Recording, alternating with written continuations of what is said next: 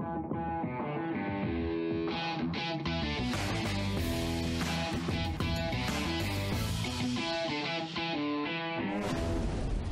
everybody, welcome to episode 75 of the Run the Hills podcast, sponsored by Chia Charge. If you want to fuel your adventure with real food made with real ingredients, then head over to www.chiacharge.co.uk. How are you doing, Edwina? Gary's just asked me if I'm, what did you say? Are you focused or are you concentrating? You're focused, Eddie. Come on. I think guess working with me is a bit like you being the maths teacher that I had at school. That would be like, if you just concentrated a little bit, you could do so much better. Oh, honestly, let's just chat. Must try harder. I used to get that quite a few times. Do you know, once at school I got the maths prize, Ooh. But it wasn't the maths prize. It was for effort in maths. Oh, my sisters ripped it out of me. I didn't think they started doing all that kind of stuff for a few years later, wasn't it? Everyone got a medal at sports day and all that. Oh, yeah. No, it was, I did try, I was a trier. And now when my oldest comes back from college and the French do their maths differently, and he's doing long division at the moment. And I'm like, I can't help you. I can't even remember how to do it in English. And because if he's doing maths, he'll do it with the French numbers as well. He speaks French as he's doing it. It's just, I'm like, just wait for Dad. Just wait. We have to get Esme downstairs. If George is doing some homework and we're a bit stuck, we call Esme down. You see, this is going to be it. As I work through the children, once they get past about 6, then I have to move on to the next child to go help with the homework. But I think as you go through the kids as well, they get more and more self-sufficient with the homework because you're really diligent with the first one, and then they just sort of like get it done. And then Eve just sits and does her reading while I'm like cooking or whatever. And then I go, oh, have you done it? And she's like, yeah, Mum, I've just read you the whole book. Oh.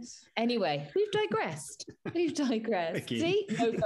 No focus. You were right, Gary. No focus. Anyway, you all right? What's up? Or shall I talk about me first? Yeah, you go first. Let's talk about me first. We've just had a fresh, white, fluffy layer of snow last night. Wonderful. We haven't had any snow for many weeks. So though we still had loads of snow because it's been freezing, we haven't had any fresh snow. They were definitely getting bits of the piste as you were skiing. It would say, Nash Monk, no missing snow. Be careful, patches of mud. So we are now got some nice fresh snow, but unfortunately I've got an ill child, so I'm just looking at the snow out of the window and saying, one day you will be mine. But I had a good week last week. I did my first 2,000 meters climbing on my skis, which I like to be able to. That's about all I could do. If I drop the kids at school, come home, sort my skis out, walk the dogs or whatever, tidy up, drive down to the car park. And if I ski until what I call the bell rings, until I then have to go and get them, and I can fit in about 2,000 meters. I've noticed your Strava's evolved into winter Strava. It's a winter, yeah, exactly. If I drove somewhere else where there wasn't quite where we live, like I get to the top of every hill, so then I have to take my skins off my skis, put a coat on, change my boots, ski back down again. So that takes it depends how much chatting. If I'm with mates, there's quite a lot of chatting in that point as well. But if I'm on my own, I do it a little bit quicker. But it takes like between 5 and 10 minutes, and then so that all adds up to the overall time. And if you've got to do that like 6 times, it's basically an hour wasted. Yeah. Whereas like if I drove somewhere a bit further, I could do more up with less of the transitions, but then it means, anyway, it's complicated. But anyway, I got 2,000 meters, felt good. Did the last up of those 2,000 meters are always the hardest one when your legs are really tired. And you don't really want to go up anymore, but they're always the ones that count. They're the ones that count when it gets to like the 70, 80 miles, the 10 hours in, when you're feeling really tired, you're like, I know this feeling. It felt good to put myself in that bit of pain again. I totally overdid it. I think we recorded the podcast and I did a massive hill session last week. Then I went and did plyometrics. Then I did weights. Then I did my recovery and I died. I died in the arse. I didn't drink enough electrolytes. I got a massive headache, as you know, Gary. And I overdid it. So I've precision hydration, reordered a massive, spent half my monthly salary, and reordered a massive load. You've got to keep those electrolytes going in. When we're at altitude, these long sessions. And also when I'm skiing, I tend to not drink as much, I think, because I think I just get really dehydrated from being out that long at the altitude. Maybe you don't feel as thirsty. Anyway, I've made a concerted effort to make sure I've got electrolyte in my bottles every day, but feeling good. I'm feeling a little bit lost as to what I'm going to do now with no UTMB. Oh, yeah. They don't seem to have been listening to the podcast and heard my rage and offered me a place. Maybe if we invited on the show. Shall we invite the race director on the show? I think it's a woman, isn't it? She's sold They're it a out, family affair, aren't they? I think they've sold it now, though. So surely someone else is doing it. I don't know. Anyway, I got more and more rage, Gary. The underlying rage from last week only heightened. One of my clients was quite funny, and he called the running stones the money stones. And I was like, I don't want to go and do any of their other. I don't want to go and jump through hoops to get back in the lottery to then might not get a place again. Don't want to do any of those races. They all cost money. They mean going places. They mean accommodation. They mean organising time away from the kids. It's like it's become why I stepped away from triathlon was because I felt it was a bit of a money-making middle-aged white man sport becoming, the more money you could put on 100%. It. And I feel like I don't pay, that's not what trail running to me should be. That if you've got the money, it becomes very... you narrow the window of opportunity, don't you? Don't you? If you haven't got the money, if you haven't got the time to constantly go and jump through all these hoops, and you can't do the race, well then, okay. There's heaps of other races. There's heaps of other races that cost half as much around here, which will be a lot more pleasant, a lot less people. It won't get a baton up in the eye because there'll be, a third of the people. So anyway, I just feel that we should be encouraging people. We should be encouraging and looking at ways to allow people to do these races, not the ways slowly closing all the doors. So it just becomes people with money and time that can do these races. I will not talk about this again. Rant over. No. It's good. It's valid.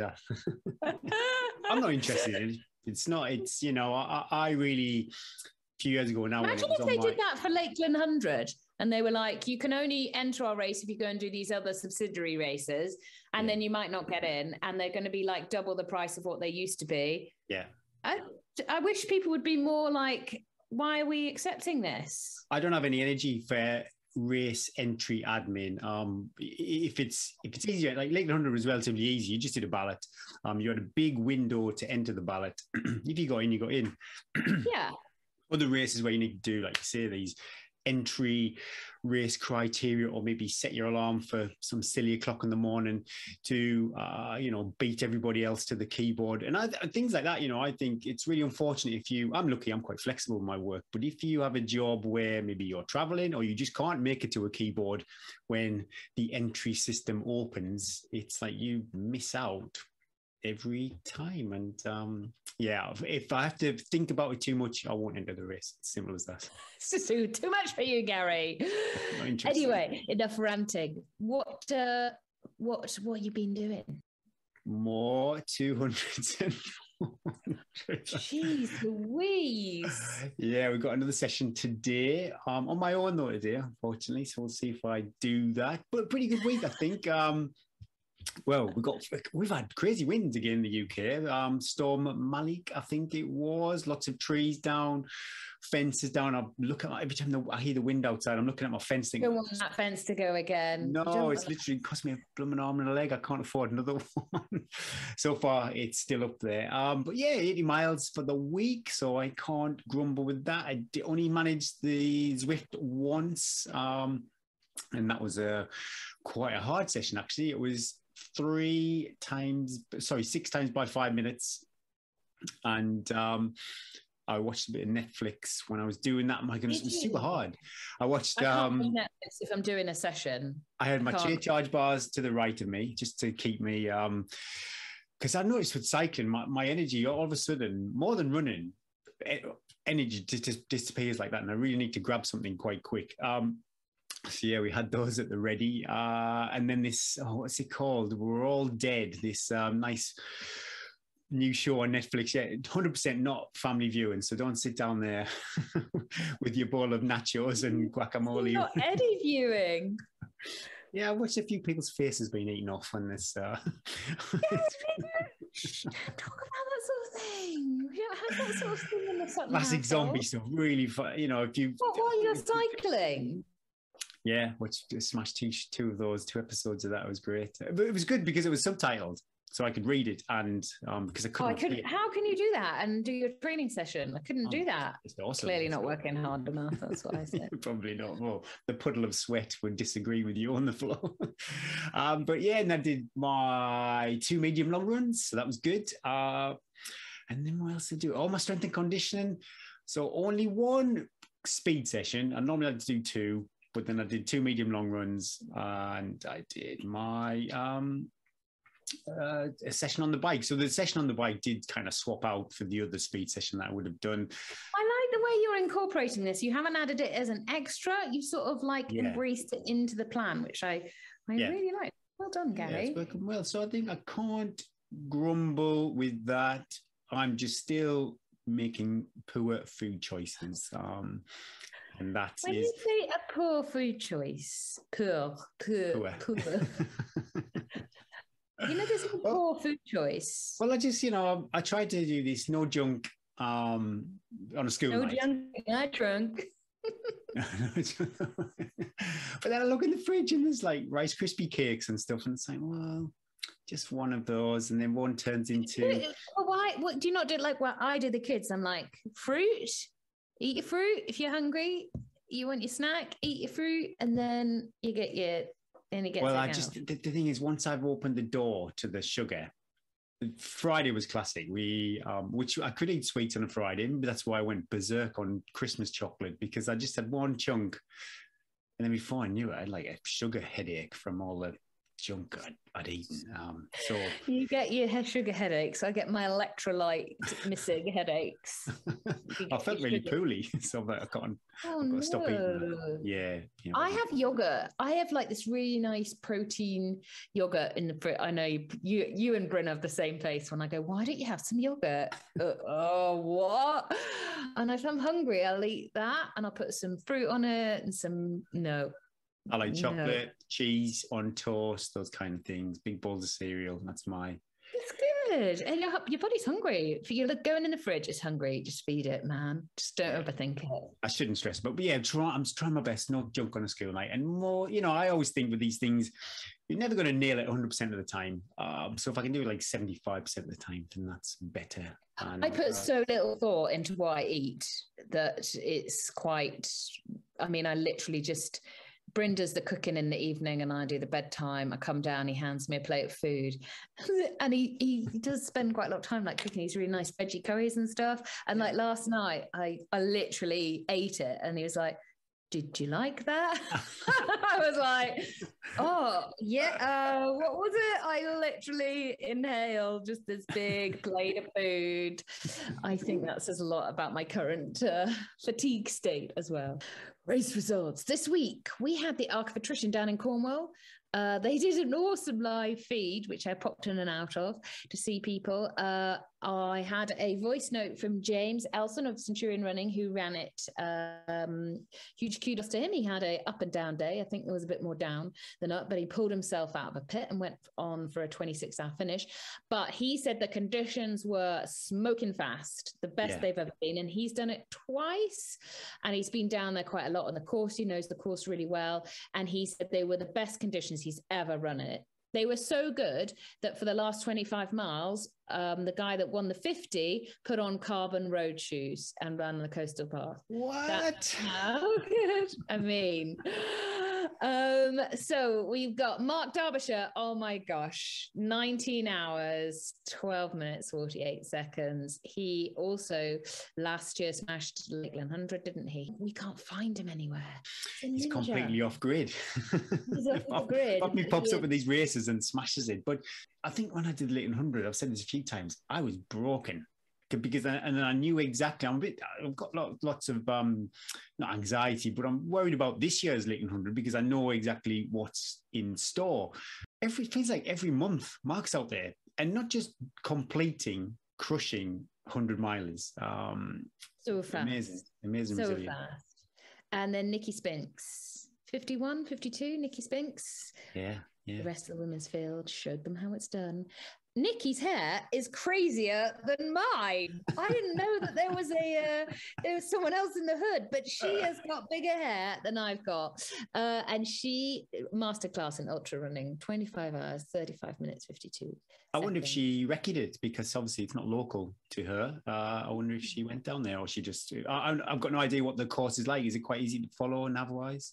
Well, it's the middle of the night, a lot of it. So whatever course you're on is quite hard. It's a coastal path. But I know it's hard. I know there's bits that you can easily go wrong and you can end up going around in circles. And then if you add in the bad weather as well. But I think they were very lucky with the weather this week, though it was quite cold, apparently. So if you weren't moving that fast and you were suffering a bit, you can imagine that cold wind. So well done to both everybody that did both the 100 and the 50 miles. And some people that weren't so lucky with the weather. The runners on the Lady Anne's Way 100. I know from the northeast, the wind was horrendous over the weekend. And I had a friend out there, Adam Bridges, who completed it, did really well. And battered and battered and battered with the wind for hours and hours and hours. So well done everyone who got out and towed the line for that one. How do you pronounce that one, Eddie? It's Tyre, but with an R on the end. I just wanted to hear you try. Tyra. Anyway. Tyra. Would you go Tyra? Sam Tyra. Tyra. Yeah, we'll go with that. Sam Tyra. Well done. 18 hours, 45 minutes and 58 seconds. So my goodness, Mark Derbyshire smashed it. Sam had horrendous weather. I'm really curious on the terrain for this Lady Anne's Way. I'll have some intel from Adam on Thursday if he's out. Apparently he's on crutches. I don't know what's happened there. No. It's inflammation, I think. And then Emma Stewart, 19 hours, 39 minutes and 21 minutes. Wow, two rapid times. Really good times. Yeah, really good times. Well done. This week we talked to Shane Benzie. It was great. I really enjoyed it, Eddie. I think I talked about this when we had Brodie Sharp on the show, and he's coming on again soon. Just talking to people who have knowledge and want to share it, and they are really good at sharing that knowledge too. I really enjoyed talking to people like that. His book kept me great company as I was doing the research for the podcast. I really enjoyed it on my long runs, and I hope you all enjoy this interview with Shane Benzie.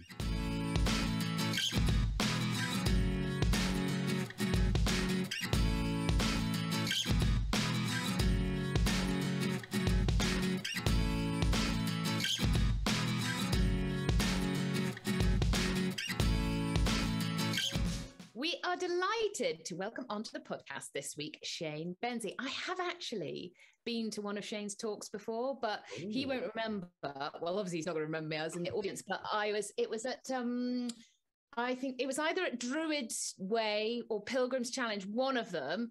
I reckon, I can't remember. I was a bit broken and I sort of lay there on the side against a wall as you talked about posture and excellent running. And I was like a wreck going, oh God, I feel terrible. Anyway, welcome to the podcast. How are you? Where are you? And have you been for a run today? Well, thank you very much for inviting me. It's great to be on. I'm at home. Just got back in and I haven't run, but I've watched about 15 people running. Been sort of stroking my chin wistfully and giving out good information. So I have a run by proxy. Do you still run? I know you've got injury in your past, yeah. Yeah, no, I do. I don't race anymore, but I run. So yesterday morning, it was a beautiful morning yesterday morning. So I was up early before coaching and went out and for about an hour. So yeah, I still run for fun and I travel a lot. So whenever I'm traveling, I run. So yeah, it's still a big part of my life. Actually, the injury my famous left knee, actually, once I'd learned to run and move better, actually, kind of not so much of a problem anymore. So yeah.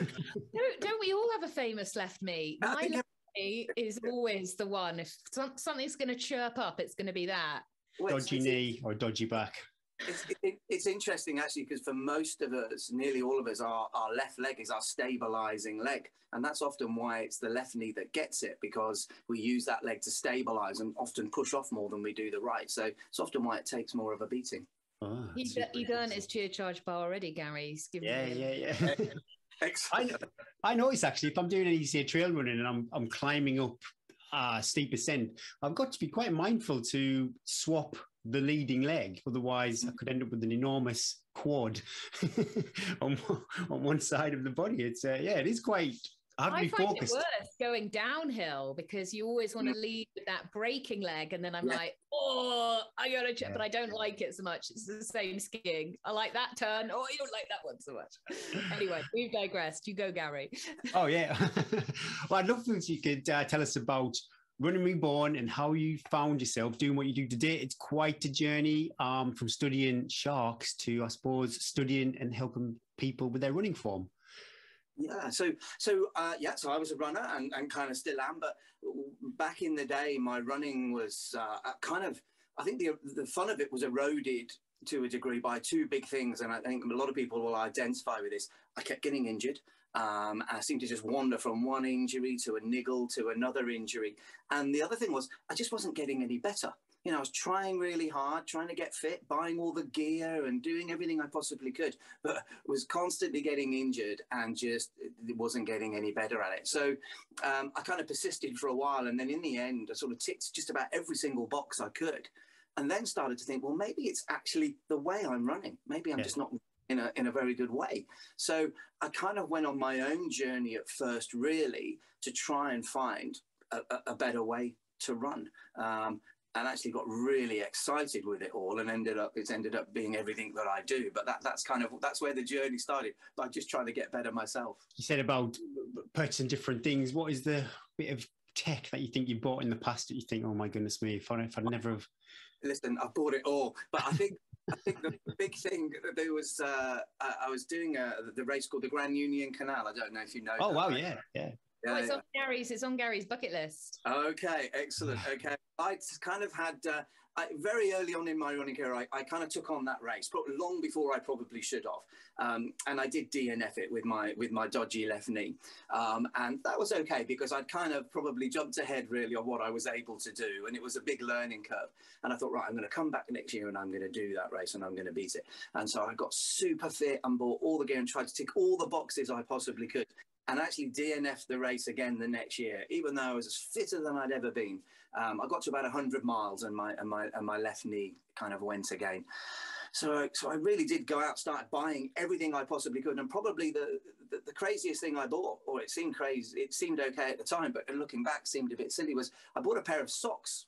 And they were about £25 at the time, which was... I remember these.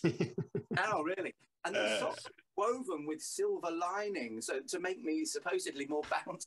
And I bought these socks thinking, right, this could be it. You know, my knees probably won't hurt if I'm just more bouncy. And these socks going to make me more bouncy. Well, clearly they didn't. And that was probably... It was at that point I probably thought, right, maybe I should do something else. look a bit harder. What about yourself, Eddie? Any dodgy purchases? Dodgy purchases? I don't think so. I've never really bought into that sort of market. I'm quite a country girl. I like things simple. Trainers and outdoor. I probably did in my triathlon days. I probably spent far too much money on a car. Oh wow, bike. Yeah, definitely. Yeah. Triathlon. When my husband went the bike or the car, that's the sort of money we're talking about. So Shane, you were just telling us earlier that you've worked with 15 people today. Can you tell us what a sort of typical day looks like for you, and sort of common reasons why people contact you and go, Shane, help? I presume that's what they do say when that's pretty much it, actually. Yeah, sometimes it's a call, but that's basically the message. Yeah.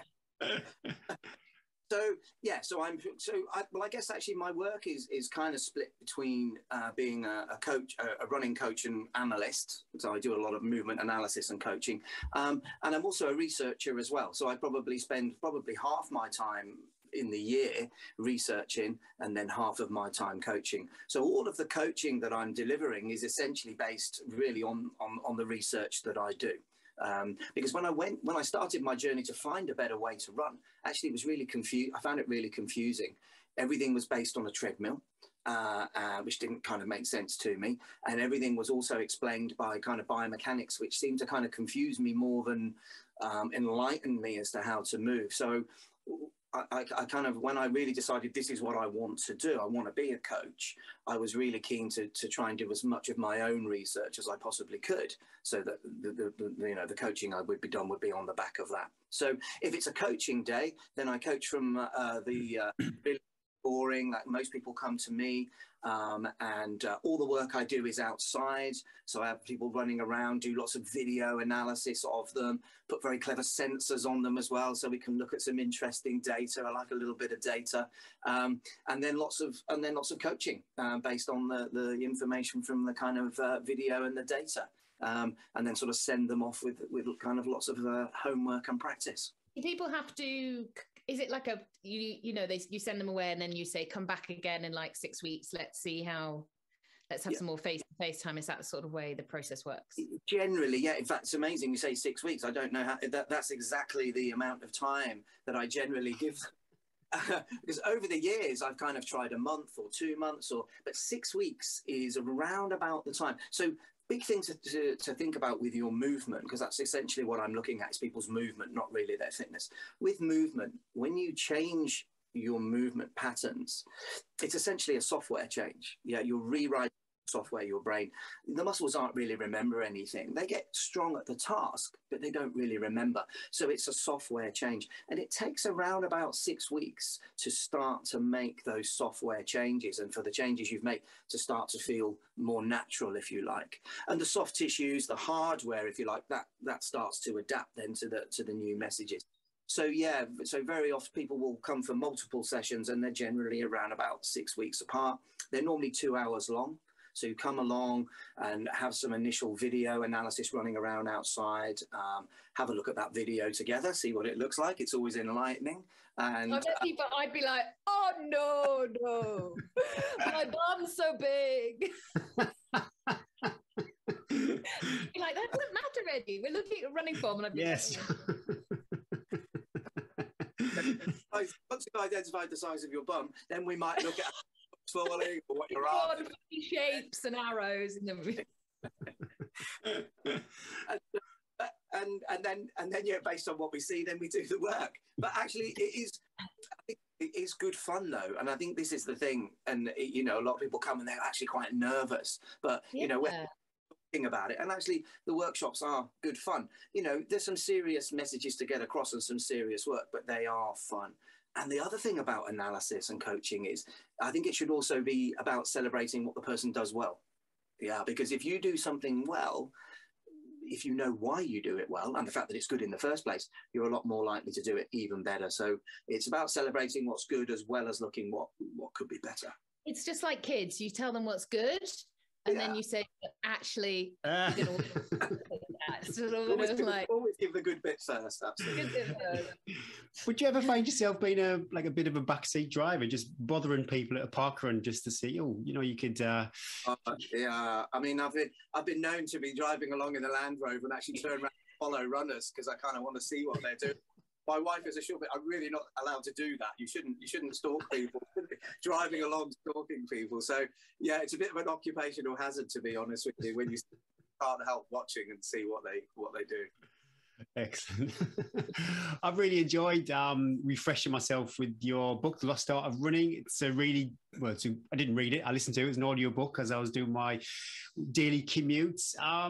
What can people expect from the book? It was funny, maybe not a good audio book. I was running along and when I listened to the bit on cadence, and I think you mentioned every time you breathe in and out, it's every 3 steps. I was doing 2, and you did. There's a caveat to say, kind of build up to this. It's not like easy to do initially, but yeah, when I tried to do the 3, I was on the verge of hyperventilating. But what could people expect from the book? Yeah, so the book is really, I guess, about the journey so far. So what I've learned. and where I went to learn that, and who I've worked with to learn that as well. And then there's very much the story of the journey. You know, I've been very, very privileged to travel all around the world, looking at athletes all around the world. But I also spend a lot of time with tribes and indigenous people as well, looking at natural movement for people who don't run at all, because, you know, running is a movement skill. So if you can understand human movement, you know, a lot better to be able to coach running movement. So it kind of tracks those journeys. And a lot of the runners, I've been lucky to work with some amazing runners who, of course, I'm coaching, but I'm also learning from as well. So, you know, there's hopefully some really good wisdom to come back from those runners that are in the book. And, you know, from a lot of them trail runners and ultra runners. And a lot of your listeners will recognize a lot of the names that are people like Damien Hall, Tom Evans, Beth Pascal, Pavel Polonsi, Nikki Spinks. Right. You know, these are some great runners that I've been lucky enough to work with. And kind of learn from. And then there's also the practical element in there as well. So once we've kind of followed that journey and understood, you know, all of the things that I've seen and start to piece together, there's a practical element to it where you can actually go out and try it and practice it as well. So kind of both elements, really. I've got to ask, what is fascia? Most runners, it'll be, is it plantar fasciitis is the kind of plague. Away mode. Yeah. Fascia and... Yeah, so plantar fasciitis, yeah, I mean, so your plantar fascia is fascia, and that's a beautiful piece of elastic that kind of runs along the bottom of the foot, essentially. So if you load your foot well, that fascia you're gonna load that fascia, and that's gonna create spring for you. So fascia, essentially for what we need to know about it, it's a kind of an elastic connective tissue that runs continuously throughout our body. Our tendons and ligaments are part of the fascial family, if you like. And then we have something called myofascia, which coats all of our muscles and basically runs through our body. It's basically the binding agent for our body. Yeah. And then this is where, you know, when I'm working with an athlete, I'm working with a runner, and it could be an elite athlete or a complete beginner. It really doesn't matter. It's the same. One of the big things you're working with on the runner is their perception of their movement. Okay. So when you go for a run tomorrow, your run, the way you move, is based heavily on your perception of that movement. Yeah. And I think, you know, we grow up sort of having our movement described to us by traditional biomechanics. And, you know, every time we see the skeleton, it's this kind of upright structure. And I think we sort of see ourselves as a structure that moves in a series with a series of levers. But actually, if you look at the skeleton, actually the skeleton is just 206 bones that are basically floating in a sea of tension created by our tendons and our ligaments and our muscles. So when we move, we're not this heavy, clunky thing that we would want to avoid impact with. Actually, we're this synergistic, connected, fluid, elastic animal whose skeleton is just free-flowing in this sea of elasticity. It's amazing. And that's what fascia is. It's creating that sea of elasticity. And what's really exciting about it is that it's constantly rejuvenating and revolving and re-architecting itself. So if you go out for a run tomorrow and you change your movement positions and you challenge this fascia, it will come back stronger, allowing you to make that movement better. So, and that happens until we go to the great running track in the sky. Yeah. You know, it's not just for the young. We're always remodeling our body, and actually our bones and muscles are constantly too. That's really exciting because you can actually take ownership of it and do something with it. And I'm right in thinking it'll rejuvenate every 7 months, is that correct? So if you were about 25 years old, I don't know if you are 25 years old. I wouldn't You can take a guess if you want. Could be 23, 26. It's hard to know. You can come in every week, Shane. That's fantastic. It'll be past that. Another Chia Charge bar. Yeah. If you're in your mid-20s, then over a 7-month period, it completely rejuvenates within 7 months. As we get older, that process slows down. You know, that's a fact of life, that it never stops. Never ever stops. And I think runners, you know, get to a certain age where they think, well, you know, I'm getting on a bit now, and this is all just damage limitation. I'm flogging the death out of an old body. You know, I need to take it easy. We're really not. You know, every day you challenge your body by being weight bearing and going through movements, and it re-architects itself based on that. So if you go out and change your movement and run beautifully, your body's going to adapt to that movement through bone remodeling, fascial rejuvenation, muscles re-architecting. So it's that Darwinian fitness I talk about, fitness for the body to perform the task. You do the task well, the body adapts to doing that task well. And I think that's really exciting. That's great. It's never too late then, is it? It literally never is. It's a cliche, but it really isn't too late at all. Absolutely. Cool. This is off the grid a bit, but have you seen a big change in people's fascia and the way that they move since we've been suffering with the COVID pandemic? Have you seen people's running styles? You know, I wonder like how much stress and of being not had their normal movement has affected people's running, or maybe you haven't quite seen that yet coming through. Well, so anecdotes, yeah. I mean, so one of the big things for a lot of people is they've left their workplace and gone home to work from home. Now, they might have had a really nice desk at work, and they might even have had a standing desk, which, as you know, I think everybody should have. So they may have gone from a standing desk or a good desk and a good chair at work, and now be sitting at the kitchen table or underneath the stairs or wherever it is they've got to work. And so a lot of people's posture has been compromised, and they're sitting maybe more than they would have done when they were at work. And so sitting really damages that sea of tension. Because if you think about it, if your skeleton is 206 bones floating in a sea of tension, and we spend 9 hours a day sort of crumbled over, that sea of tension is what you're going to run with.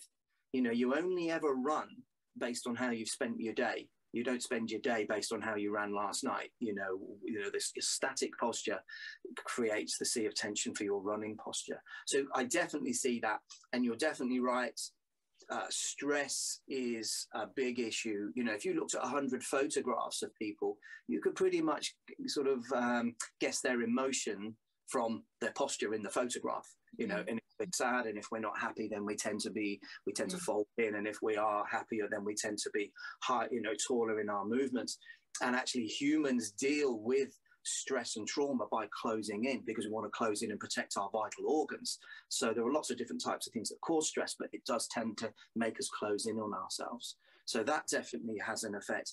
And actually, what's a really interesting one, as well as, you know, you just watch, you go to a supermarket or anywhere, and you'll see people wandering around looking at their phones, and their head is down looking at. It's awful. It's awful, isn't it? But actually, if you've got a mask on, you can't, you lose some of that vision. So you've actually really got to get your head. I hadn't even thought of that. Yeah, honestly, this is how sad I am. I really need to get out. I love it.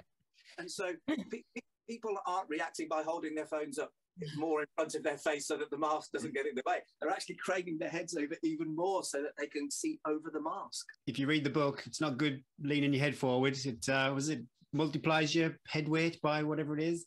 Yeah, quadruples in weight, but so up to 4 times.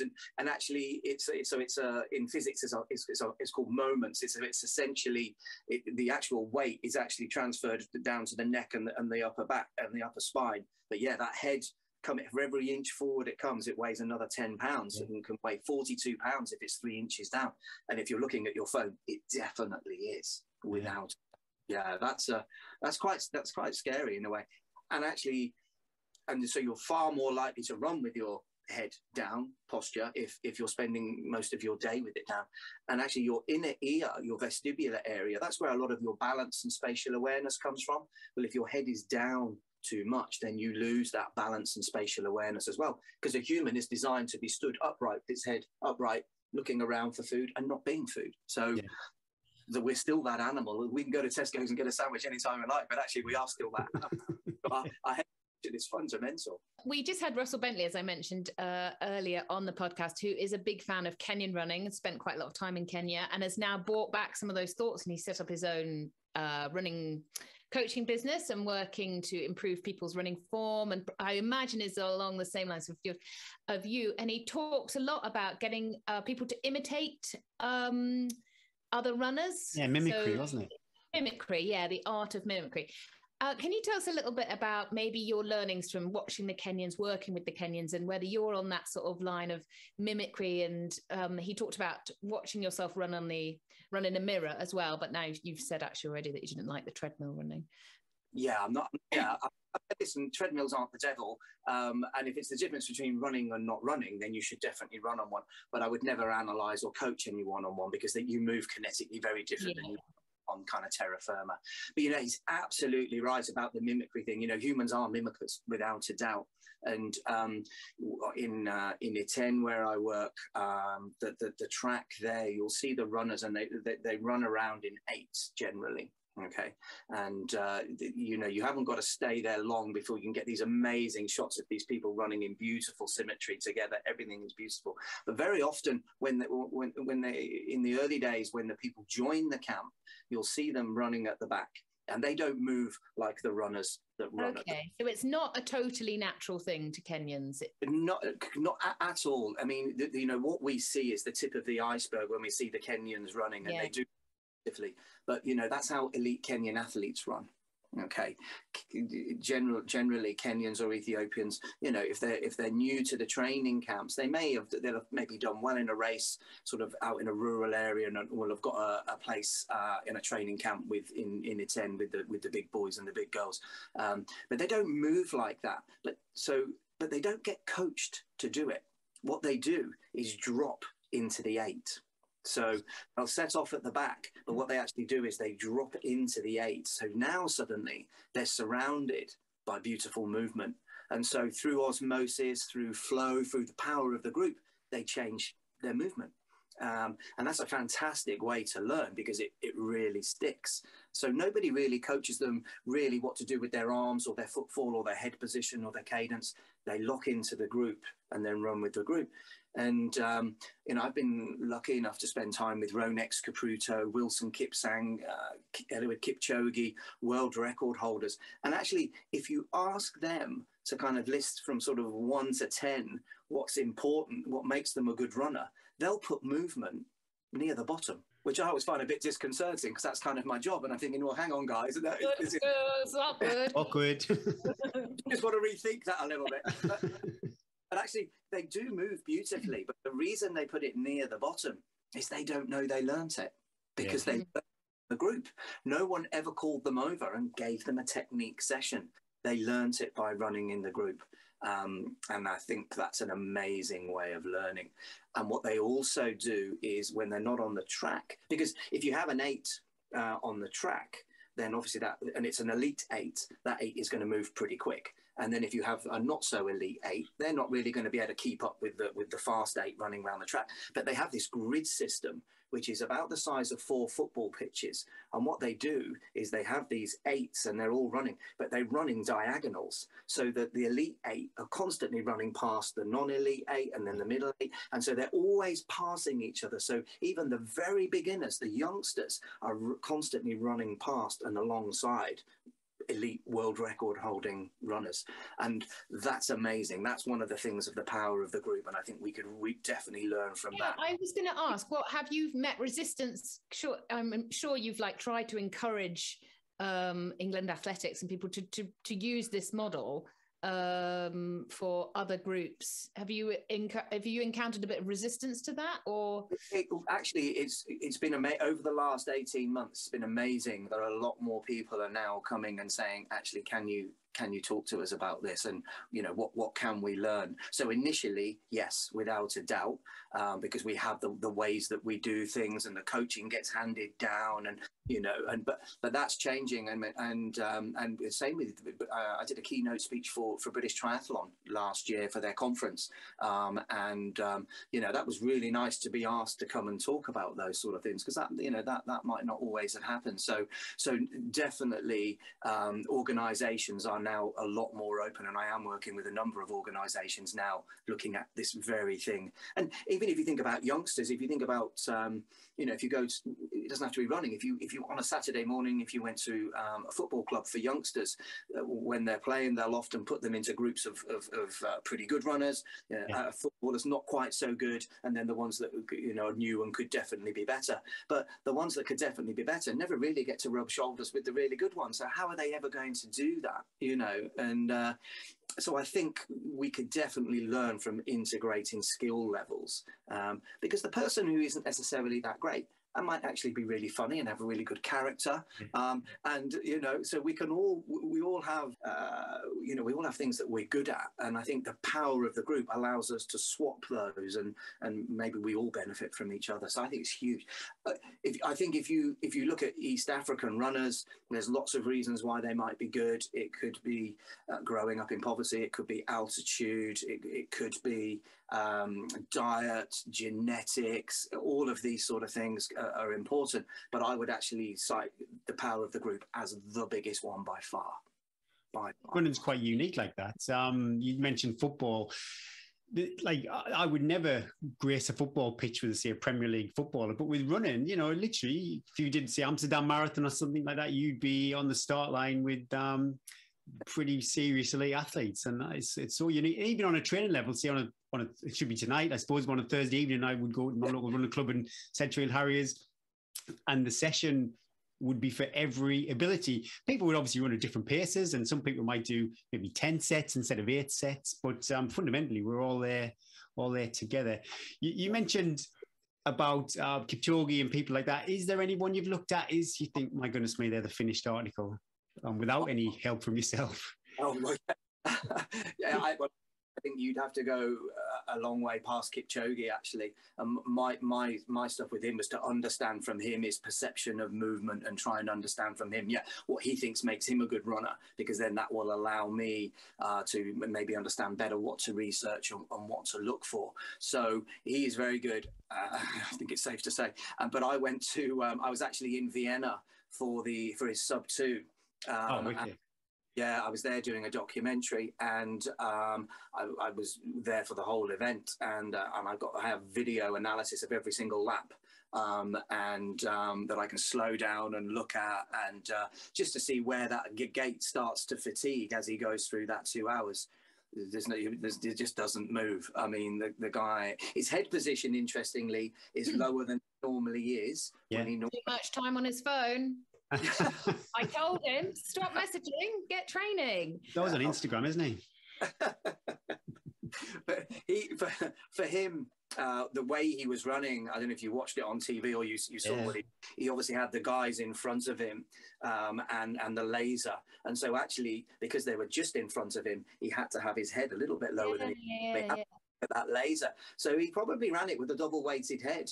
And a lot of people kind of said, oh, well, it doesn't count because he was drafted and all of that kind of stuff. But to run behind those people who are constantly changing in and out and are running at a different stride pattern to him, to be able to do that, I think actually, I think it was harder rather than easier having to do that. I really do. I think it was amazing that he managed to do that with that essentially chaos in front of him, having to have his head down lower than it would normally have been. So amazing. But yeah, I think you'd have to go a long way past Eliud Kipchoge. I think he's great.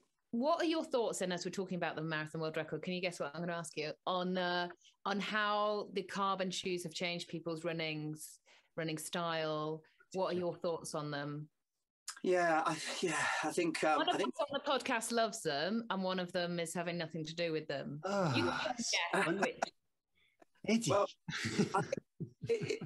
I think for the everyday runner, I think they can be a negative thing because, we almost think we can put these amazing trainers on and suddenly we're going to be kind of bouncing around everywhere. So, 7-year-olds believe in magic trainers. Well, I think adults do as well, because we think we can put these trainers on and they're going to do the work for us. Now, they may, I think potentially there is some performance advantage there, but are we really going to think about how our foot lands on the ground and how our foot leaves the ground? Are we going to pay a lot of attention to that if we think all we've got to do is put a pair of trainers on that are going to do a lot of the work for us? And a lot of my coaching with runners is based on how the foot leaves the ground. This was my thing, was like, surely it takes away that feeling of the foot on the ground, or makes the foot work differently. Yeah, I mean, you've got 250,000 nerve endings on the bottom of your foot, okay? And in those 250,000 nerve endings, you've got exteroceptors. They tell you about how hard you hit the ground and what the ground feels like. And then you've got proprioceptors. They give you your spatial awareness and your perceived rate of exertion. So every time your foot hits the ground, those nerve endings are giving you loads of really exciting information. telling you about the environment you're running over. You kind of need that information. So there's no doubt if you get a great big piece of rubber and then put some carbon in that as well, those nerve endings are kind of looking at each other as if to say, I haven't got a clue what is going on out there. I really don't know.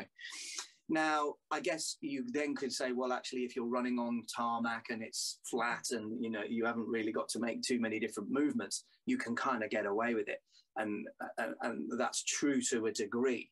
I mean, anything off-road, you would really struggle because you have to propriocept and, you know, you have to adapt. And I think people have attempted to do that kind of thing with trail, but I don't think that would work so well.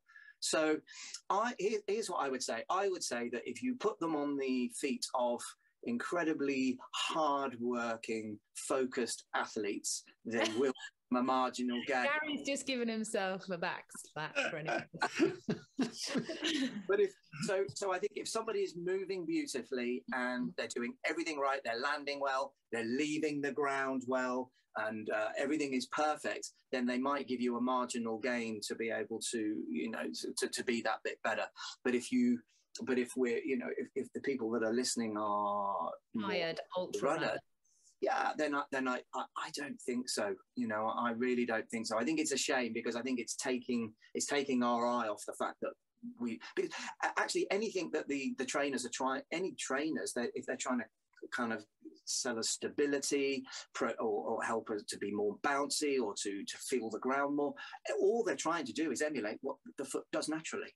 So we have got this interface between us and the ground. The foot is an amazing thing. So I think we should put our effort into understanding it and learning how to use it. And actually, when I work with runners and look at how they leave the ground, very few of them leave the ground in a way where they would actually utilize that carbon very well anyway.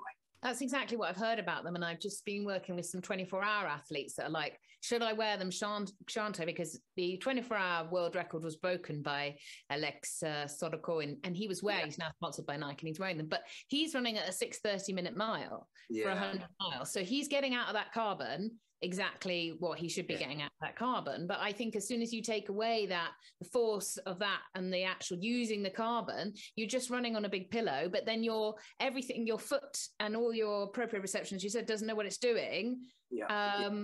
And so I think you're better for that longer distance of actually feeling the fatigue. There's probably quite a lot of other things you could do as opposed to maybe paying £200 for a pair of super shoes. That would actually probably improve your marathon time. To be fair, if I was going to line up on a road marathon against you, Gary, I'd pay whatever just to be. I'd pay 300. One day. Oh, imagine the viewers would get for that one, Eddie.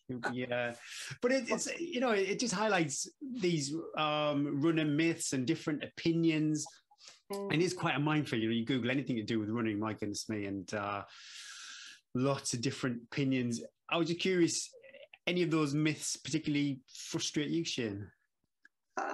I wouldn't have to if they say whether they frustrate me, but they can be throwing us quite a big curveball. I think one of the big ones, well, there's a couple of big ones that certainly confused me in the early days. One of them was impact. Yeah. So even everyone's now cringing, thinking, "Oh my God, impact!" You know, I don't like impact. In everything we do, we want to try and do to reduce impact. And that was one of the big things that confused me when I first started looking at running, because everything I'd heard and everyone would tell me that you need to run light. You know, you don't want to make any impact with the ground. You want to run as light as you can. Well, actually, you know, the faster a human runs, the harder it hits the ground. Yeah. And the harder the more elastic energy it creates, and the more it gets propelled forward. So I think that was one of the big urban myths, is that impact is or hitting the ground hard or trying to hit it less hard is a good thing to do. And so I really don't believe that. And I think because we're scared of hitting the ground, we move in a way where we shuffle more to, I guess, try and reduce the height so that we don't hit the ground so hard. But that actually means we then move with a more muscle-based propulsion, and a lot harder. So impact, you know, I don't think, you know, impact doesn't injure runners. Mismanagement of impact injures runners. Okay. And because we don't land our foot correctly, we don't land our foot with this tripod landing that creates this dome effect, which dissipates the impact at source. we're sucking ourselves down to the ground, trying not to create any air and any impact, which means there's nowhere to move, which means we have to land on a heel on a straight leg, which means we don't dissipate the impact correctly. Yeah. And then the impact we were trying to avoid is now hurting us. So, and I think we've if I have very clever sensors that I put on runners, that will tell me in newtons how hard we hit the ground, and it will tell me in G-forces how much we decelerate into the ground. Yeah. Great runners, the faster runners, create more impact and more deceleration than the not so good runners. It's totally intuitive, but it's the case. And so, the message is we shouldn't be running around trying to slam into the ground to try and create some more elastic energy, but we definitely hold back. We should allow that foot to hit the ground as hard as it wants to, but just make sure it lands in a way where it dissipates that impact. But what about the oscillation? I always thought less oscillation would be better. I think I've read that. Maybe Garmin give me that feedback. Yeah. But from reading your book, Garmin gives you an oscillation, doesn't it? Like Garmin. Yeah, but reading the book, no, you kind of see the opposite. Really, you get more oscillation. Oh, I love a bit of oscillation. Honestly, it's amazing. Great word too. It's a great word. It's a great word. So here's the thing then. So if you think about your stride is a curve, yeah, because it kind of is. You leave the ground, you go into the air, and then you land, yeah? So it's a curve. You do big curves to go fast and little curves to go slow, yeah? We're little curves. If you reduce the amount of height that you get in your air, you can only have little curves. Yeah. And so to go faster, you just have to really spin your feet over quickly and just do lots of tiny little curves. So let's say you had an 8 centimeter vertical oscillation. Yep. So as you run, your oscillation goes up and down 8 centimeters. Well, let's say you're getting a 1.3 meter stride length out of an 8 centimeter oscillation, and that's as much forward trajectory as you can get out of an 8 centimeter oscillation is a 1.3 meter stride length. If you want to get a 1.4 meter stride length, it means you need a little bit more air to create a slightly bigger curve. And, and some of these runners are running around with 13, 14 centimeter vertical oscillation. Now, Does Garmin that have something to do with the recovery of the non-weight bearing limb, because you have longer?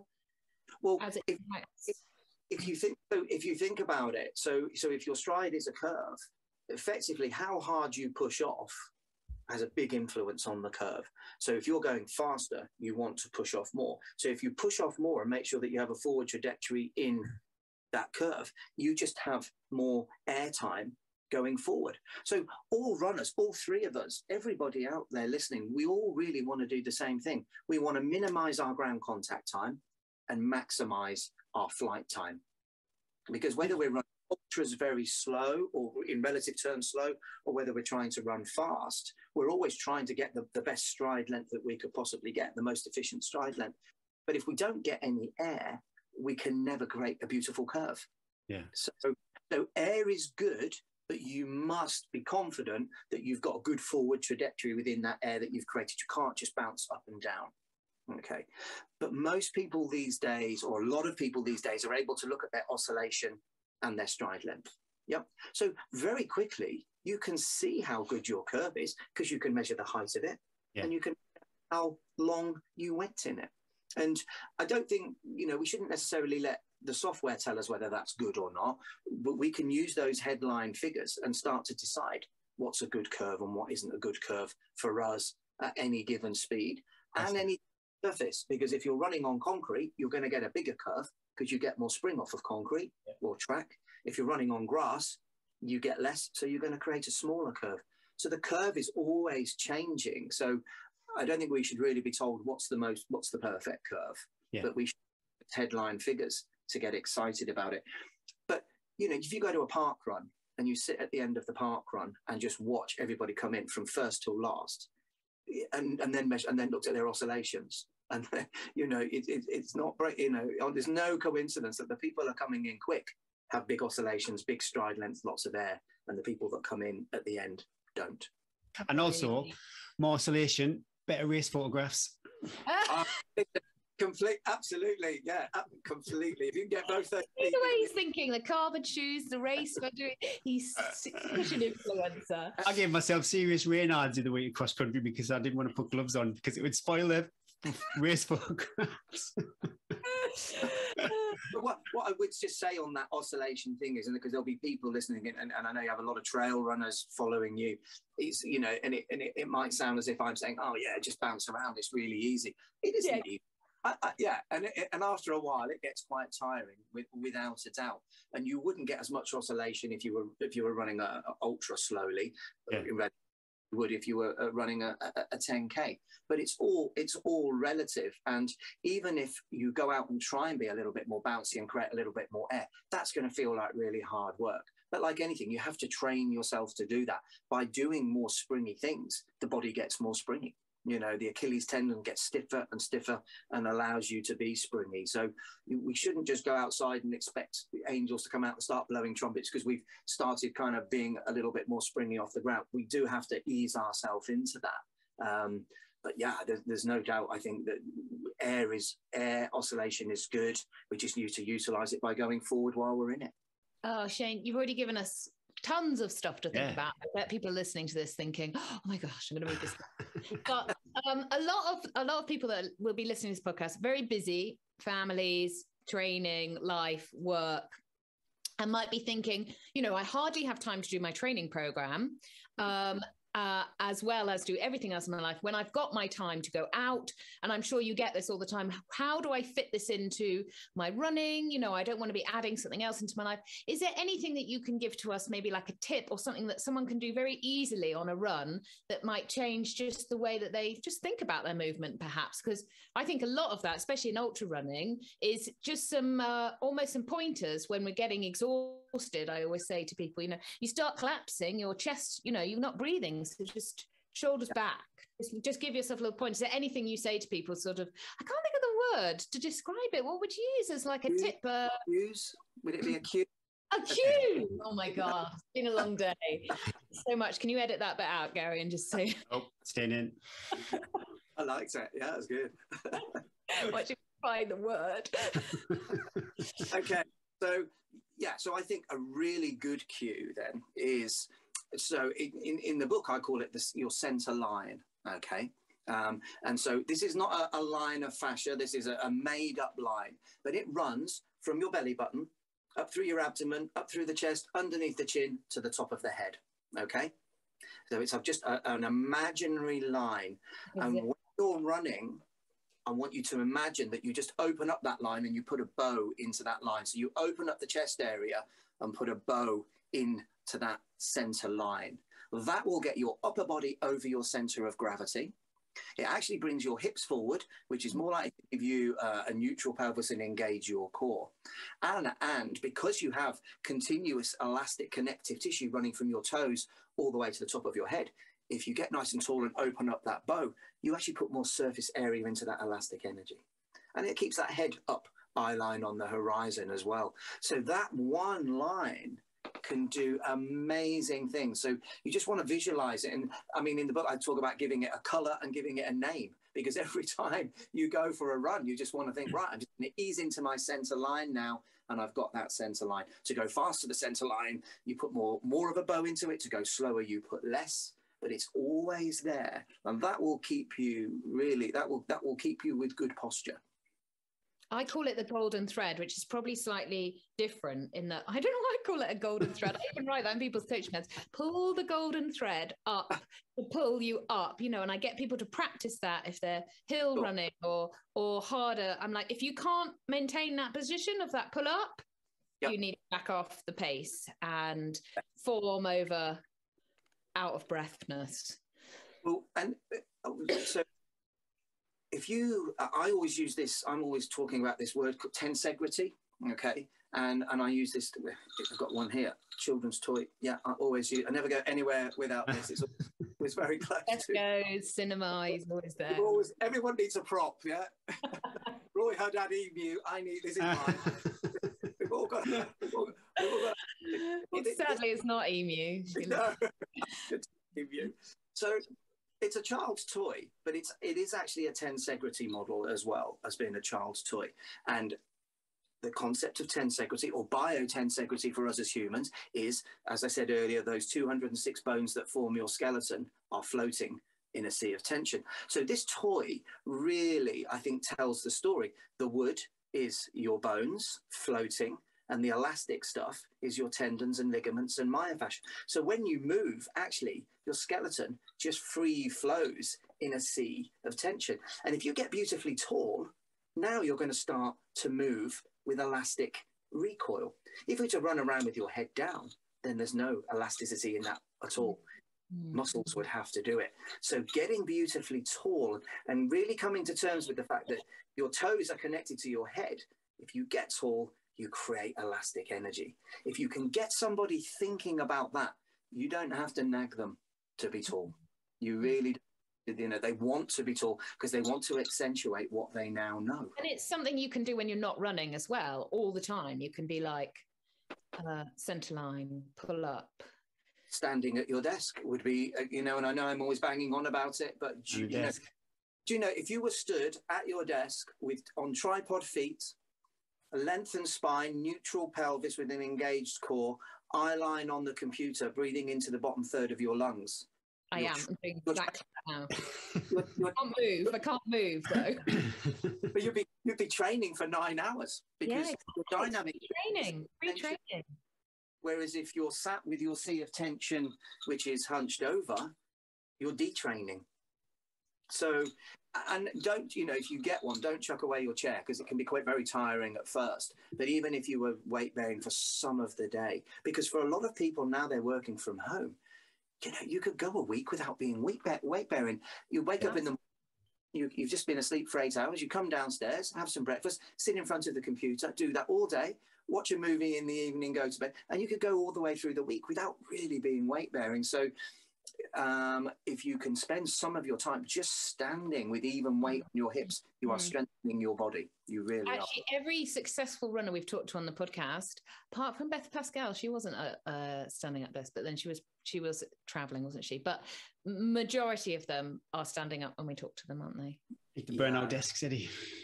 I'm at a standing up desk now, but I am sitting down, but I have been on my skis for 5 hours, so that I feel that's okay. I think that a little bit of leg rest is quite good. And then I've got to do bedtime for 3 kids, so I'm allowed.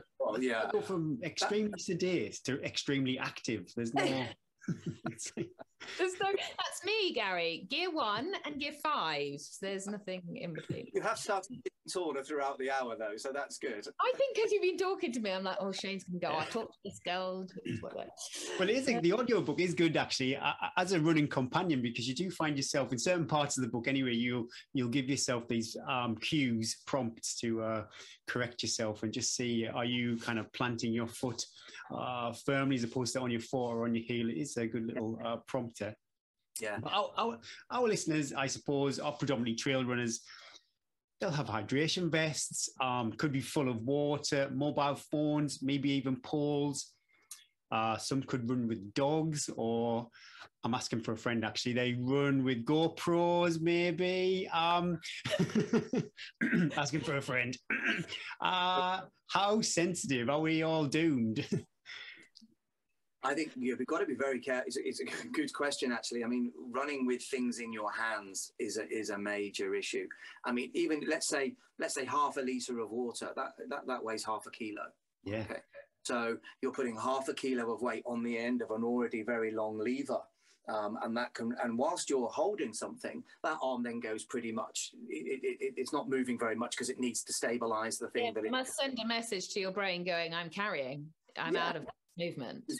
So that arm really stops moving, which means the other one moves a lot more. Now, this is, if you remember one thing from this, it's this: balance and symmetry in the body beat power any day. Okay. Because if this tensegrity model is you, and you get beautiful height in your body and load the elastic system. Now, if this was your arms, if your arms make the same movement either side with good equilibrium, so every movement is the same odds of movement on the other side, every movement invests in the next, in the next, in the next. If one's doing one thing, another's doing another, actually all you do is create chaos. And and that chaos needs more oxygen and calories to cope with the chaos. Whereas if you get this beautiful height in your body and then balance and symmetry in your movement, elastic recoil it helps to bring the body back to its original position. And for ultra athletes and for trail runners and for people who are out there for a long time, that's incredibly important, because we're all trying to work out how many calories can we get inside of us and how much oxygen can I get in. Well, actually, if we start moving in a way where elastic recoil joins it, because anything with the word elastic doesn't want oxygen or calories. Yeah. Doesn't lactate. It's as free as you're going to get. So stick something in one arm, and it's normally the left arm, because the human's left arm is its stabilizing arm. And so normally if we're going to carry something, it will be in the left arm. Then there is no balance and symmetry anymore. And if that wasn't enough, if you're holding a GoPro, or if your friend is holding a GoPro, then to hold the GoPro, the hand has got to go into what's called a static isometric contraction to hold it, which means tension all the way up the arm, into the shoulder, into the neck. And there's a lot of tension. That's the hardest way to work a muscle, is to take it into a static isometric contraction. Once more oxygen and calories produces more lactate. So try and carry things on the back, on a bladder, or maybe bottles on the front. But try and keep things out of your hands. And if you have got poles, and there's obviously if you're using the poles, and you obviously need them in your hands, but if you come to a stage where you're not going to use the poles, but you're not going to put them away because you think you're going to use them again soon, do not carry both poles in one hand. Yeah. Again, that arm just stops working and the other one is working very hard. So a pole in each hand, kind of even weight, so you can carry both, so that they feel nice and balanced and light. But at least then both arms are doing the same thing. Yeah. Well, loads of good stuff there. I wonder, because in the States, it's very super common, isn't it, to carry your hydration in your hand? Completely. I'd have never worked out how people do. I know people train to do it, but I can't do it. It just messes with me. Yeah, I went out when I'd worked with Tom Evans and I'd worked with Beth Pascal, actually, and Beth was in the race as well. I went out to the Western States because I was coaching in the US, and so I hooked up at the same time and went to the race to watch. I wanted to watch both of them race, and I was really keen to see Jim Walmsley as well. And you're right, a huge amount of the Americans have the bottles and do use them. But you can just watch them as they're running. One arm really doesn't move anywhere near as much. And that is stealing from you. They do it. Either put them in both hands. Well, I don't think two wrongs don't make a right, because now you've got extra weight at the end of each lever. So it might even it out a little bit, but still compromise. It's still got very heavy. 2 static isometric contractions on the hands as well. I've been super grateful of hydration vest improvement, because that bottle, my goodness, man, that wasn't good. Ready for your quick 5. We've used up a lot of Shane's time. Yeah, thanks for your time. These are deep, Shane. These are deep, meaningful. You'll never have been asked some of these questions, I can guarantee, before, hopefully. Go on then, Gazza, you love it. It's amazing. All right. Oh, sorry. Yeah. Sorry, it's my colour, but I couldn't take that away from you. I know it's your favourite bit. Okay. It doesn't have to be your favourite song, but the last song you remembered listening to. The last song that I remember listening to. Oh my God. People are so bad at this, Gary. Yeah, I think it's because I'm actually specifically trying to remember what the last one, what it would have been. Embarrassed because it's a Disney. I think this morning as I was driving, I'm just trying to think what was happening as I was driving over to the pavilion. I think Black Box Right on Time was on, because I was kind of thinking, that's a tune. I'm trying to be right on time, but I was getting it was a bit iconic. I think that's the one that sticks in my mind. Shouldn't be drinking either at this time of night, but coffee or tea? Oh, coffee. Any time, coffee. Hey, look at Eddie's face. Loads of it. Gods. Would you lift heavy or more body weight exercise routine, or maybe no lifting at all? As a, is this advice for a runner, or is this? Yeah. Well, we weren't sure, because we wanted to ask you this as a question, but then we were like, this could go long, so we thought we'd just pop it in here. Well, I've read the book. That's why I put it in there. Know the answer. Yeah. No weights. Just body weight as you move over the ground. Yeah, no weights, no lifting. Night owl or early riser? Oh, night owl. Yeah. Definitely night owl. Oh, coffee and night owl. This is all pointing in a party direction at Shane's house. Dancing to Right on Time by Black.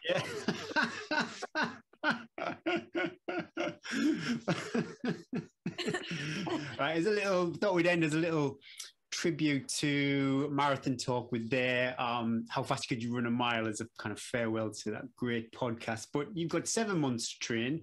Your fascia is totally renewed. Which ultra is on your bucket list? Which ultra is on my bucket list? Yeah. Well, I would love to do having been and watched it, I'd love to do the Western States. I think that's an amazing. Oh yeah, you could smuggle me in your suitcase, Shane. That would be great.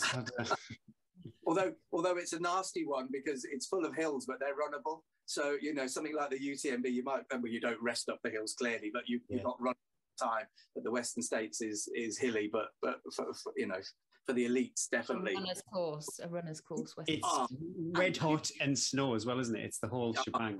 Well, funnily enough, when the day before the race, I actually ran the first 4 miles of the course, and you literally run from burning heat right up into the snow line, the first 4 miles, and it's literally almost vertical. I mean, these guys that are running for 100 miles, it's absolutely incredible. And actually, Jim Walmsley came past me on the training run. And I would have loved to have had a chat with him, but I just couldn't breathe. And he just bounced past me. You're like, stop holding that bottle! Yeah. God. No idea. Oh, Shane, thank you so much for giving up your time after a super busy day. I'm sure lots of people will have listened to lots and want to know more. Where can people find your book if they are interested in reading more? Well, I guess it's available in all good bookstores, as they say. And I'm sure you can get it off of Amazon. But if you go to the Running Reborn website, there's links there as well where they can find where to get the book and all information surrounding that. Is that a .com or a .co.uk? Sorry, .com, sorry. And there's an audio book too, which is huge because I know lots of people love, and it's probably a very good book as well to be able to absorb as you're moving. Yeah. I think the audio book has been, certainly in Australia and in the US and India and Canada, the audio book is huge. And I actually, interestingly, wrote it as if I was listening to, because I listen to audiobooks all the time. So I wrote it as if someone was going to listen to it. Because I think so that was just the way I was thinking about it. So yeah, audio is and as you said, you can take it out on a run and listen to it. So it's great. It's not like some scientific book. It is lots of little anecdotes, stories, and your observations and experiences as you've travelled and observed runners. It's a great listen. Yeah, listen, I wrote it, so it can't be that clever. It can't be that, it can't be that technical. So yeah, too hard. Well, good luck with everything this year. Hopefully lots more travel this year and lots more running experiences. Hope maybe for the next book, who knows? I'm on it. I'm already writing. Oh, I knew you would be. I knew you would. Yeah, no, I'm already on it. So, right, we'll have you on again then. Book him in, Gary, another few. Get a slot booked in. Fantastic. Well, thanks, Shane. Appreciate it. Pleasure. Take care. Take care. Bye.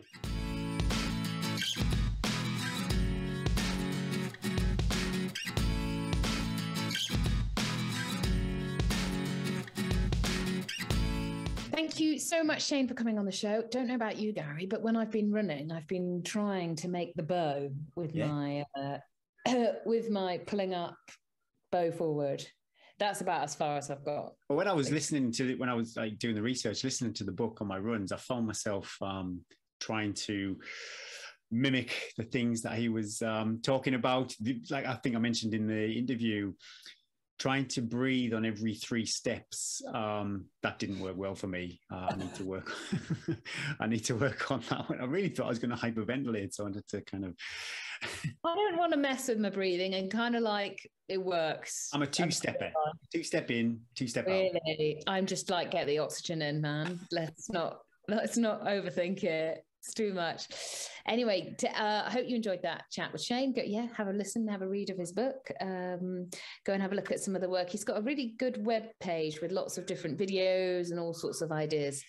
This weekend's races, I saw the Montane Trail, the 13th and the 26th, Grisdale Forest over just outside of Keswick, and that is the same bunch of people who do the Lakeland 100 and Lakeland 50. So it's that bunch.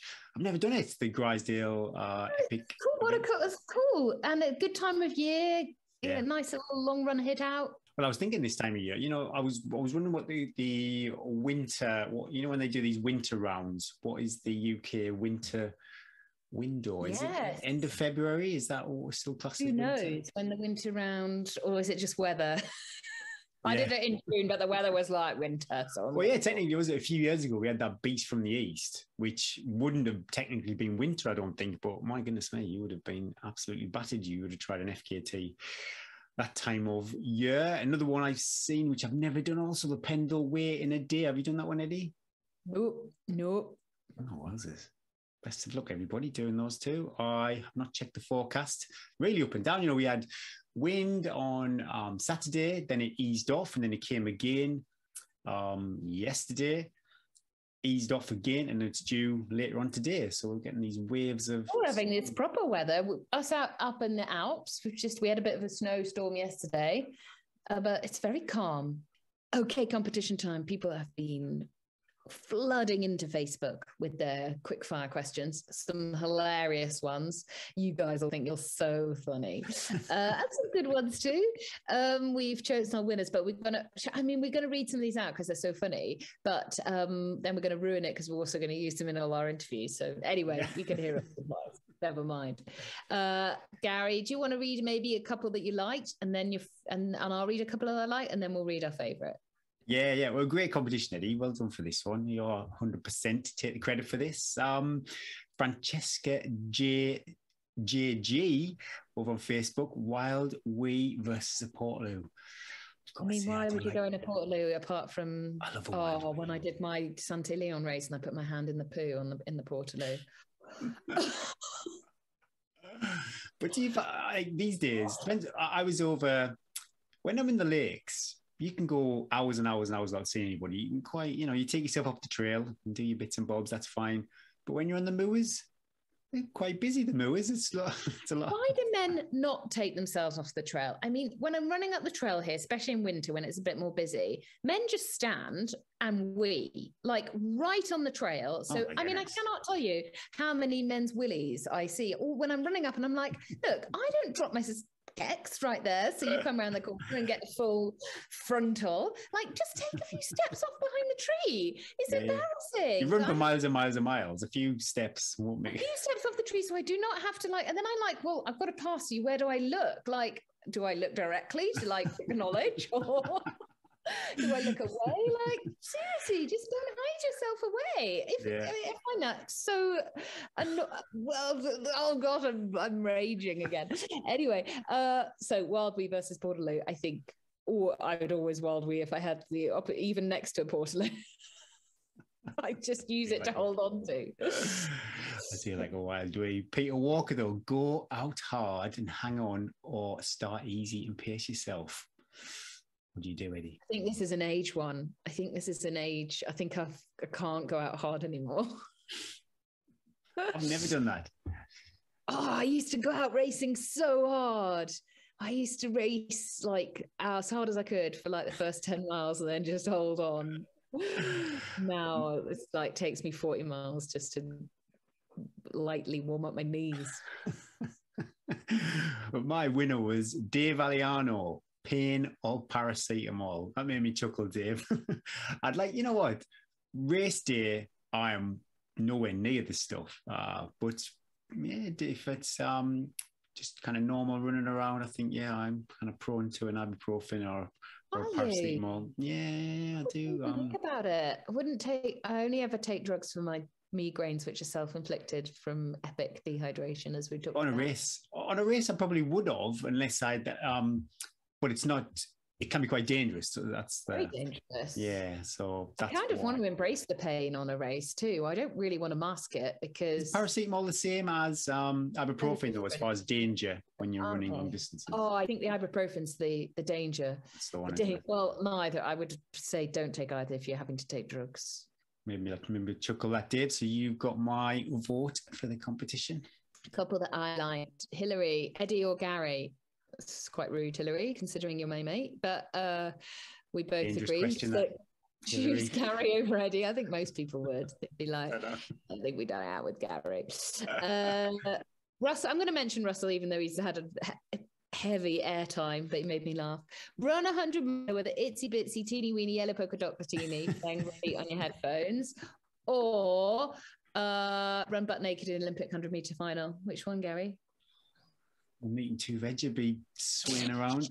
Swinging around loose. Imagine. Yeah, what a sight. Wow. I think I'd do the 100-meter final. I'm quite body proud. I think people kind of nothing here. There's nothing to see. A couple of spaniel's ears and a 100-meter final. Yes, do that. But I think I'd be lucky to finish and probably pop a hamstring. I'd be more worried about that than the nakedness. My favourite was Shelley Oyston. If a famous actor was going to pay you in a running film, who would it be? We can't. Oh, come on, Eddie, who would you? I think maybe Cameron Diaz. Oh, yeah, you went straight for the top. Let's aim high. Let's go. I'm not going to return. I want the lips. I want her long legs. Gary. Oh, what's his name? The guy in EastEnders, landlord. I don't know. What, Danny Dyer? Shane Ritchie. Goodness me, I'm just like so not like either of those. Famous. They're not even famous. I think that's a part of the question, isn't it? Right. Dave and Shelley, send us a Facebook message or an email, somewhere on social media. Find us. If you don't, we'll find you, and you will win a bumper pack of Chia Charge goodies. And let us know what Tim decides to send you, and enjoy munching on those bars. And we will have another competition very soon. I'm still dreaming about Terry's Jaffa Orange protein bar. I rechecked my stash, and there's none in there. Oh, you're going to have to put in an emergency shout out. What you got coming up then, Eddie? What we got coming up? Well, it's a bit of a juggle. It's a bit of a juggle this week with not very well children and trying to fit in all my training. But the good thing about having a plan is you can just juggle it round. I've learnt now many years of parenting, juggling. Yeah. It's not trying not to stress. What I try and do is do all the little things that I hate doing at home when I'm more home-based, like changing bed sheets, and I was thinking about that today, cleaning shower doors and things like that I don't want to spend my time doing when I can be outside. So I try and do all the little things, tick off the little things, bit more core work, do shorter sessions. I cut down the warm-up, the cool-downs, and I just make them count a bit more. So I was meant to be doing 5 lots of 12 minutes uphill, which requires a good 2 hours. I know. Well, I did that big one. I did It's the Only Way Is More last week, and I'm just not going to be able to have 2 hours to do that. So I'm just going to go back and do shorter hill, but make them a little bit faster. Yes. Change, be flexible, don't stress. It's just no point in it. So, and then hopefully everyone will be fitting well. We've got more the boys are in the depth of their ski races now, which means they spend all day at the side of a piste and they do two runs basically the whole day. Yeah. They get but it takes the whole day. They get all nervous. Sometimes it goes well, sometimes it doesn't go well. If they fall, or they miss like the pole, whatever they're doing. I don't really get it, to be honest, Gary. Then it's all over. They've spent all day and then they don't even get a result. Wow. It's a lot. It's a lot for them when they're only little, but brutal. It's all good, all brutal this sport. So it's all about the juggle this week, but we'll make it happen. What about you? Oh, I don't know. Don't tell me. More 200s, 400s. We have got some more 200s and 400s coming up. That's the plan for today, whether I do them or not. Also, I checked the plan 6 times a mile. Yes, I'm not too sure what the rest is on that. I'm still unsure if it's miles or kilometers, but I'm going miles. More is more. So we're going to do that instead. And again, we talk about this. It's at this threshold pace. So you think, well, at 6 miles, that's a 10K. And if you even have a minute request, if I was doing a 10K race and someone said you could have a minute jog every mile, I'd go, brilliant. That's like perfect. But it's quite intimidating when you see it on paper like that. I had 10 by 4 minutes threshold pace. Yeah. And it's not the pace, I find, it's the volume. It's the mental, like you start and you've got 10 of them. Yeah, that's like just holding on. I don't find the pace is that the threshold pace, but it's the accumulation as well. Number 8, like when you do your mile reps, number 5 is going to feel a lot worse than number 1 or number 2. But that's what our sport is. Yeah. Attrition. Yeah. You got to put it in, but just make it busy. Make it busy, just trying to fit it all in. I'm kind of just stressed out with, getting in at night from work and then working again on the podcast and YouTube. Podcasts. Yeah. You guys just wanting it every week. Can we have a week off? They're just busy, but it's, we've mentioned this before. It's a choice. Nobody's forcing me to do this. I'm not working in A&E or anything like that. You're not going to. But I really want to get over to the lakes again, and I don't know if I am. But I saw in your coming up that you need a race, and I think I'm missing the cross countries because I'm struggling to do my second key speed session. So much. What about a park run? I did think about the park runs. Popping that in often just takes off. You can just go and you have to think about it, turn up. Yeah, it's it's this kind of dilemma though when you're training for long endurance events. The park run doesn't somehow seem to. It's a lot of effort for a 5K when I think I could just do it on my own. I don't know. Yeah, you're right. 100% right. I think a park run would be good. How I fit it in, I'm not 100% sure. Pop over to the Grisdale. Go do that. No, doing that. Do it. Right. If you want to shout out, please head over to iTunes and leave us a 5-star review. Gary, have we got any 5-star reviews? No, you never guess what, Eddie. Come on, guys. We're asking you every week. Get over there and do some work. Come on. But even better than a 5-star review, we have our first birthday shout out. Deborah Jeffrey's son, Nathaniel. He's 2 years old on the 21st of February. So not only is he his first shout out, he could be our youngest listener. Let us know. Oh, Nathaniel, you're 2. I wonder what you get for your birthday. Thomas Tank Engine, Fireman Sam. Probably some. That's knowing the Jeffreys, there'll be some running, some very, very active family. A new running pram. I've seen them out doing their parkour and the double buggy, Deborah pushing the buggy around. But and from what Deborah was saying, because Deborah's obviously listens to the show, both of our sons have grown up listening to us too. We're wonderful. Thanks for that, children. That was episode 75. Thanks for listening. Thanks again to Chia Charge for sponsoring the show. If you are enjoying the show, do like, share, and subscribe. Come on, Gary's getting stressed. He's got so much work to do. Keep him happy. I'm Eddie Sutton. And I'm Gary Thwaites. And let's run to the hills.